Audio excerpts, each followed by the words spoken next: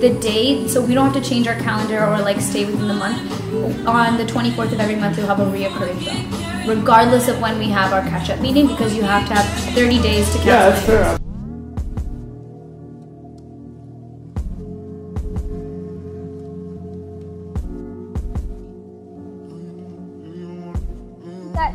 I think women bring mindfulness into the picture, right? They bring, it's like wholesomeness, like the feminine energy, I'm good as long as you're all good. Versus like male energy is very like do.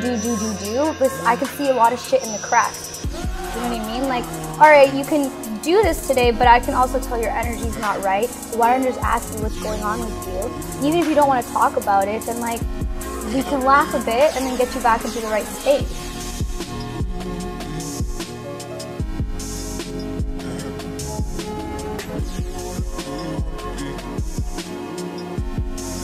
No, bro, I got apples in there. So last night I made a salad. I put walnuts in there, pears in there. I mean, it was a quinoa salad.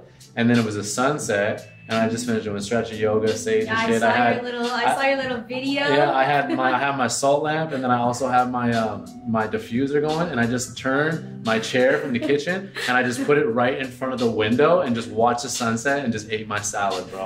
On 10, Janae Aiko going on in the background.